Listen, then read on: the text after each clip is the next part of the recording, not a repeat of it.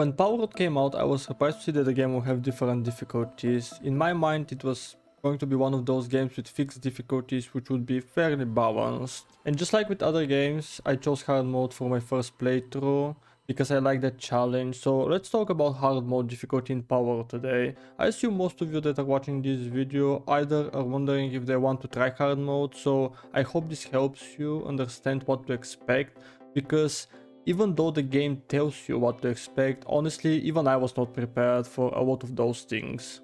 To put it simply, playing on hard mode with default settings is similar to a Dark Souls level 1 challenge, and while this might seem a bit over the top for some people, let's go to what exactly makes it so bad.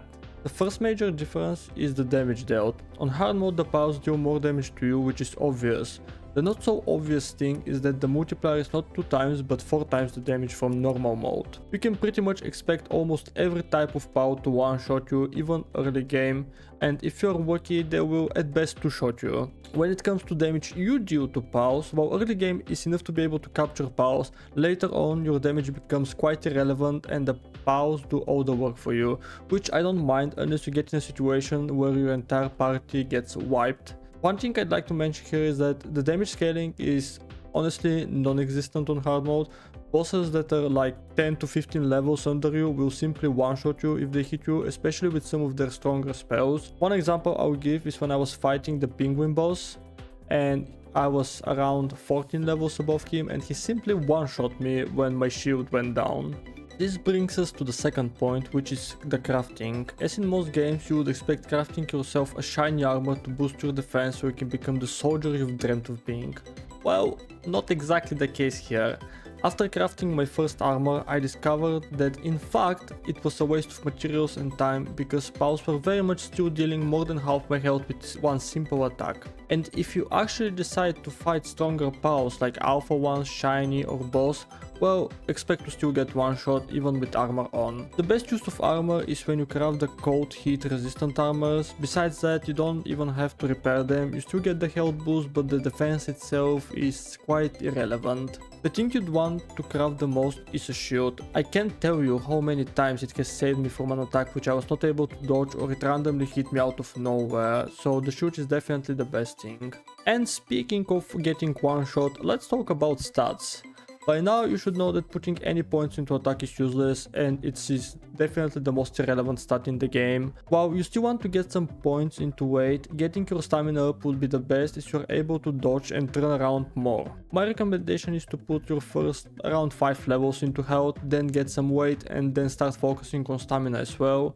And your priority is definitely health and stamina.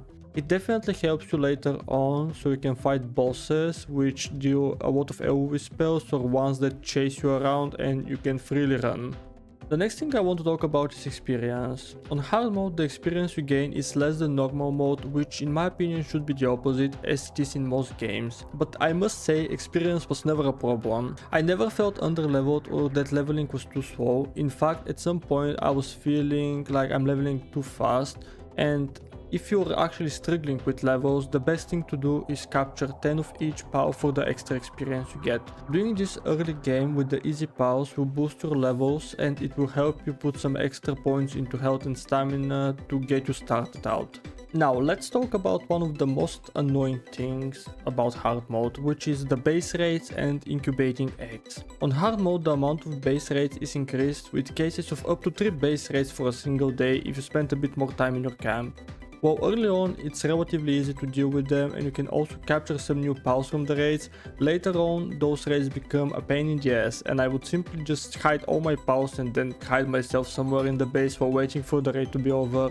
Because honestly, it's pointless to even try to defend. Yes, this way you get some of your base destroyed, but as long as you make your base out of stone, it should be mostly fine. One example I can give is trying to fight back when I got raided by several bird pals, which absolutely destroyed me, and it was more annoying waiting for my pals to get revived than actually repairing a base, for example. One of the fun parts about Palworld is incubating eggs, and for some reason in hard mode the devs decided that incubating a single egg should take up to 72 in-game hours.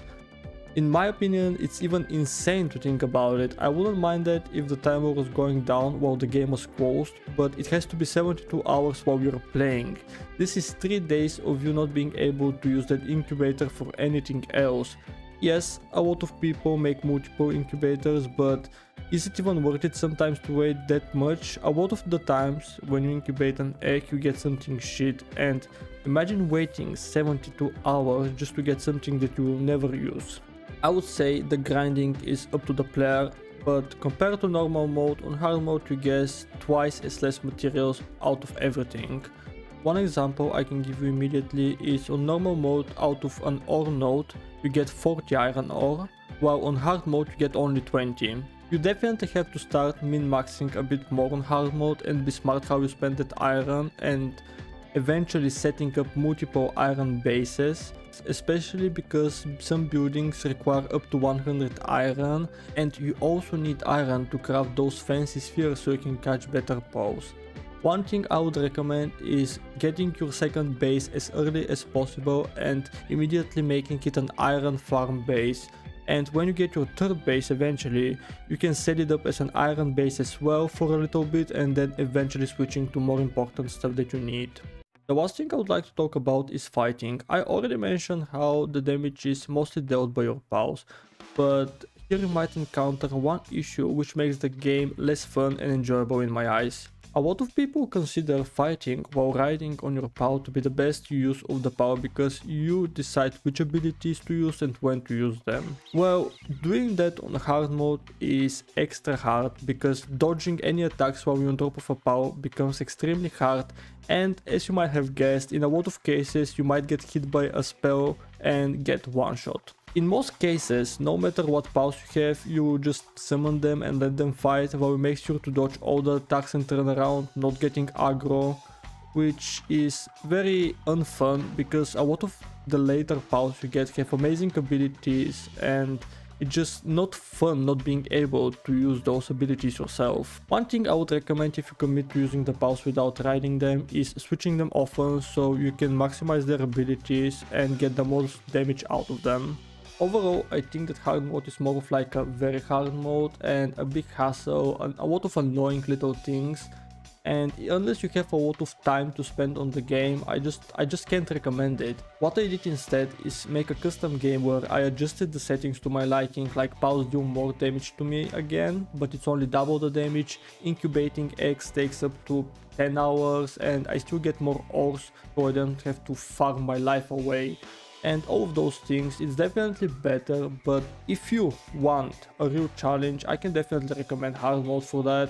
But honestly, for your first playthrough, I definitely don't recommend it. I really hope that video can help somebody decide if they want to try hard mode and it gave you some insight about it. For me, it was not fun, even though I really like challenges, but I definitely can see myself doing one of those hard mode challenges later on and attempting to beat the game while grinding my ass off. But yeah, that was the video. Thank you guys for watching, and if you actually decide to play on hard mode, good luck.